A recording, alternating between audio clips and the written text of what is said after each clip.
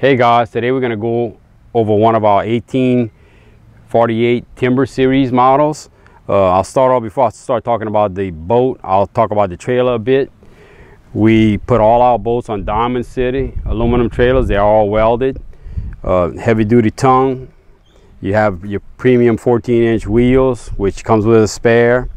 You have your dolly wheel, and you have your LED lighting if you look here. So it's all on aluminum tube. And if you come here, you have a lighted logo here as well. And these fenders are real strong. These fenders are welded on. You can jump on them. It's not like some of the fenders you see out there, the bolt-on fenders. You know, anybody can stand on these fenders. You have your adjustable side guards. And again, all of your lighting is LED. And then right here, we started putting on all the trailers transom tie-downs. These are the Boat Buckle brand. These are stainless steel, so you don't have to worry about the brackish water or salt water. You release them here, they slip right off. Whenever you're ready to put them back on, you just hook them and they ratchet up. So these are real nice to have, keeps your boat centered on the trailer. So now we talked about the trailer a bit.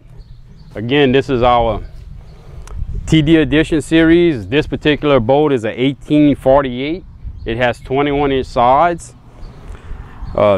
This boat has your Gator Glide as an option. You can see right here. And I'm gonna start off with our standard features. Basically, when you order a Pro Drive boat, you'll get the nav light in the front.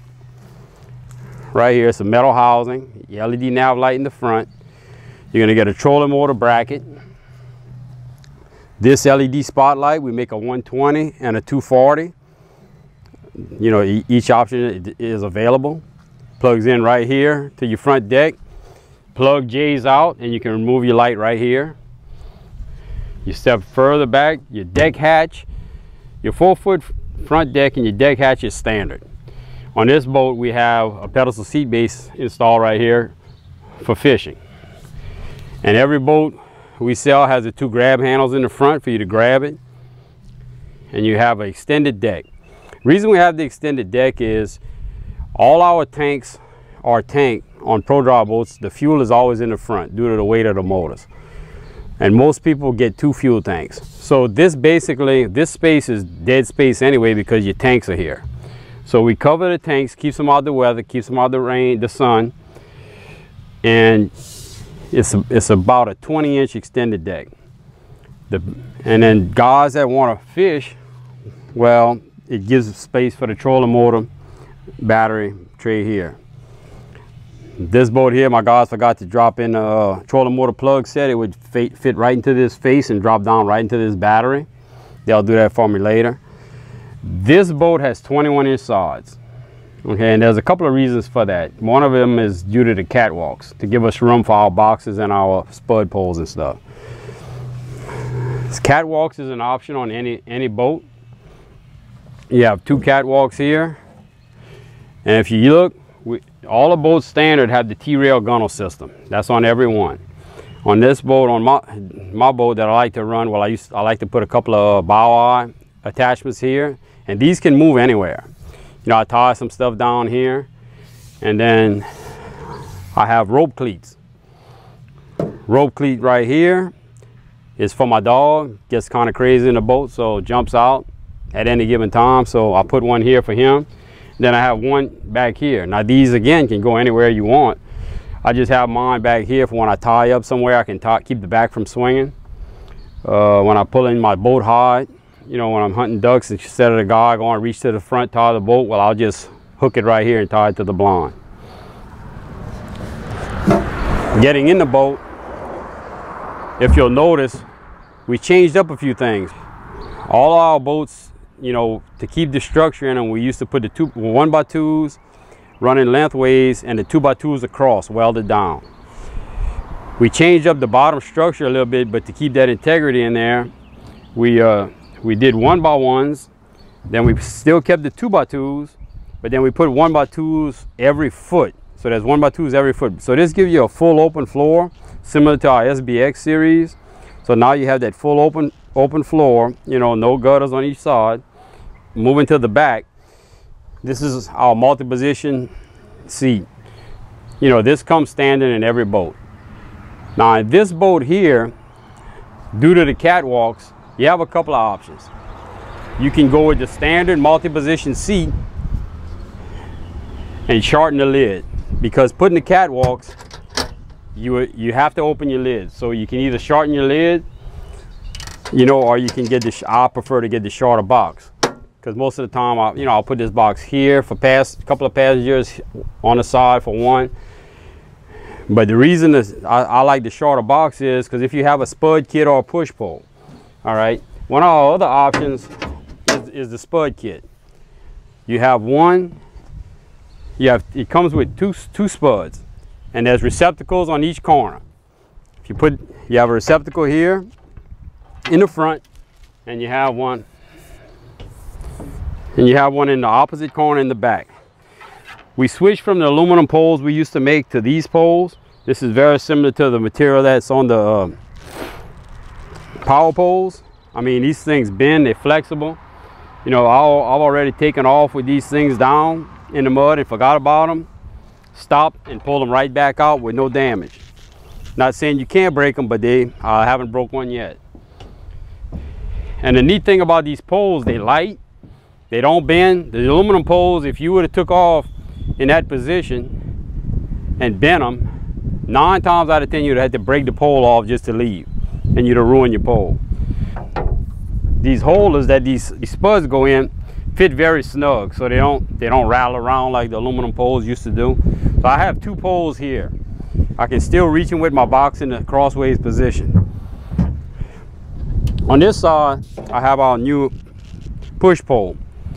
It's a stiffy push pole. Again, we used to make the ones out of aluminum. Those would bend. They make a lot of noise.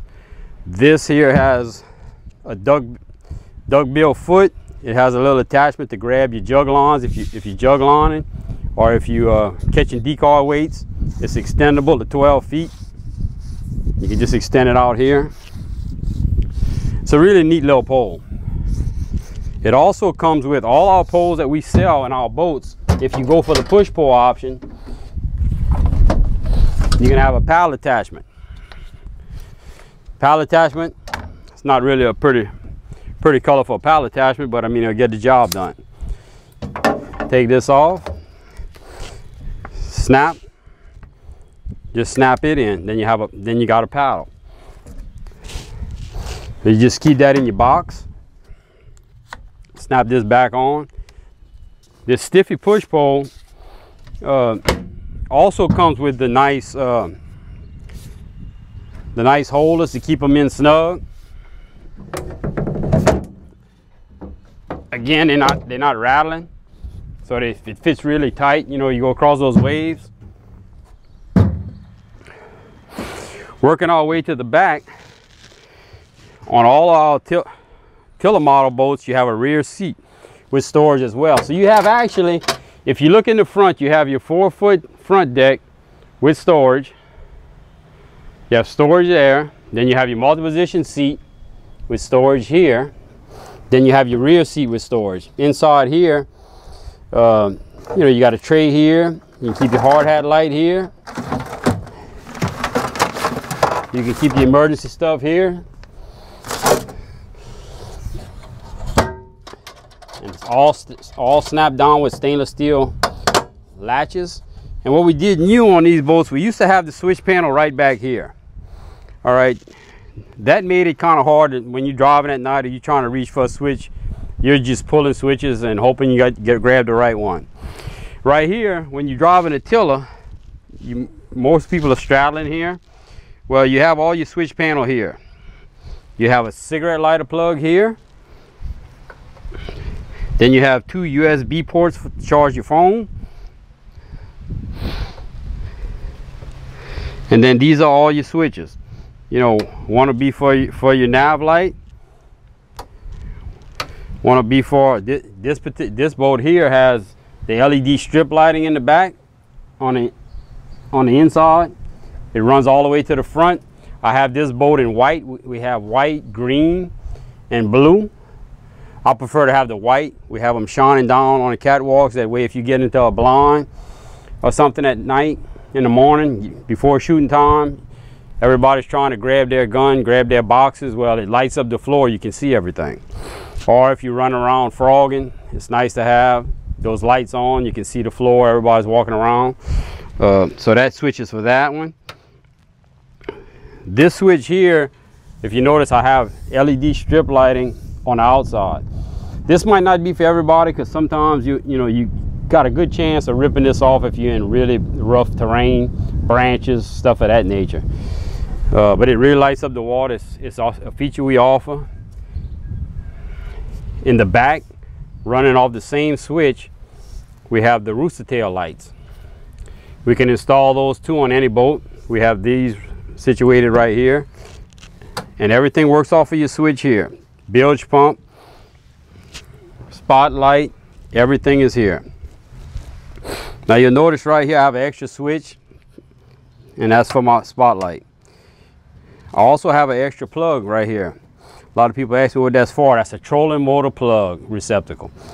And the reason I put these on our boats is that we frog a lot, and anybody that's frogged a lot, when you start plugging into a cigarette lighter plug right here, or accessory plug, or you trying to clamp your spotlight to a battery, 9 times out of 10 you're going to walk around, it's going to come undone, it's going to cut your light off at the worst possible time.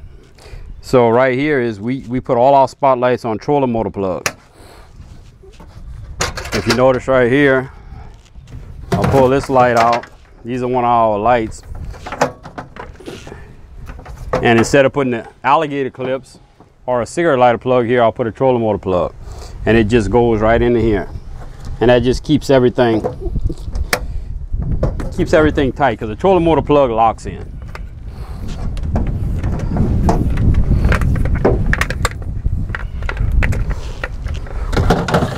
Working our way to the back, we talked about every boat comes standard with the nav lights and your anchor lights in the back. Well, they all come with the maxed out flexible light. I really like this light because 9 times out of 10 I'd be passing through branches, trees, getting in the boat hard. Next thing you know, I broke the light. This thing will just, half the time I'll get in the blind in the morning, that thing's laying down because I hit the top of the blind. But it's still good. We just keep them here. You don't have to store them, start looking for them when it gets dark, trying to find a pole, make sure it works. It's already here. Working toward the back, you'll notice the angle on the back here. We have a battery disconnect, and then we have the batteries here now. And the reason we changed up the hunt deck a little bit is because we were having people having a lot of trouble reaching the plug, the drain plug and everything, or working on their bilge pumps. Well, now with this angle back here, you still have your step to step in and out of the boat, or if the dog wants to climb here, you still have your step, but you have a lot easier access to your floor right here where you didn't have before. So that's the inside of this boat. Like I said, we got the full floor feature, which is a new feature we just released. And this boat here this is our timber pattern. We offer 3 different camos, and I'll go over the other 2 patterns in another video. But like I said, this is timber, has a Gator Glide. All these are options, and then this motor, same thing. This is the X40. It's also camoed in timber. And if you'll notice, we did a little bit different on our pumps. We used to have the 2 pump system, one for the reverse, one for the trim. Then we had the single pump with the selector valve, and then now you still had hoses. So what we did was we got with Parker Industries. They make a real nice pump. They put them on jack plates and trims on our boards, and we got this pump. It's all self-contained, and it works. This pump works the trim. And then in the back, the same thing. Can walk around here, Randy. In the back, if you notice, this is another one. This is another Parker pump. we had made this stainless steel heat shield for it. Of course, when we tested it for quite a few months without a heat shield. It didn't bother anything, but we just made a little extra protection to keep that heat off. And if you notice, everything we put on our Pro Drives, you know, is pretty much overbuilt. This plate right here is really thick. This plate is thick. We probably don't need that thick a plate, but we're just very cautious when it comes to where these motors go and what we have to put them through. So that's our new actuator system. And then for guys that haven't seen our tiller handling brush guard, this is the new tiller handling brush guard feature. What we did here was a lot of guys, you know, that pass through tight timber, you know, bushes and everything, they were concerned about tearing wires off of here, hooking the all pump, pulling the dipstick out. Well, what we did was we made a handle that bolted to the face of the grab handle that bolted to the face of the engine, and we made these guards. Now these guards are real easy access because your oil filter is behind here. You just loosen these bolts here, and it gets wider right here, just like a guard on a lawnmower. You slide it out. You don't have to take them all the way out. You just slide it, pass it through the holes, and lay it down, and you can do your work. Same thing on the other side for the starter. And when you get to your grab handle here, well, let's say if you're hunting out the boat or you just want the handle out the way you fish it, well, you can just lock the handle up and get it out your way. Let it down, locks it down. Also, if you want to adjust it up and down, you know, some guys like to stand up sometimes. If it's at night, they frog and they want to see over their people. Well, the more you unscrew your adjustment, the higher the handle gets. And then the more you screw it in, lower it gets. I particularly like to run it this way, you know, because most of the time I'm gonna be seated in the boat. You know, that way when I'm seated here, you know, you put your safety kill on. But when I'm seated here, and this gets to my trim features and reverse features, we put a trim switch on your tiller handle. That way you can do it on the fly without looking back. We also have, you know, you put in gear here, you take it out here, you have a momentary bump button. What this does is bypasses your engagement switch, and you can just bump this. So when you have your finger on it, you know, it's in gear. The minute you let your finger off, it's out of gear. This is really nice when you're picking up decals. You know, another guy's picking up decals, he's in the front. Decal comes by you right here, you just let your finger off the button, it goes to neutral, you pick up your decal. Or if you're in a really tight area, you know, in the woods, if you turn it one way and you just bump the button, your boat seems to turn a lot easier. If you look here, there's a reverse switch and a trim switch. Like we talked about, we had one trim switch here, but let's say you working this thing in a lot of vegetation or a lot of water hyacinths, you're working it like this. Well, you don't want to reach back here and grab your trim, you're going to work your trim here. And your reverse is right here. I'm gonna trim this motor up a little higher than it really needs to be because due to the trailer. But your trim switch is right here on the. I say you can work your trim all back and forth, all while you're standing up here. It takes about 3.5 seconds one way, I think 4 seconds the other way. And then you still got your grab handle where you can pick up. Now we also offer on a tiller handle boat, we also offer the grab handle feature. I particularly don't use it, you know, because most of the time I'm sitting down. This motor, the Pro Drive motor with the shorter foot and the shorter handle, is a real easy motor to steer. You know, real easy to turn, real easy to steer. So we particularly didn't use many grab bars, didn't sell many grab bars. But a lot of people like to stand up, you know, and then the grab bar goes here, it's adjustable. I'll show that in another video.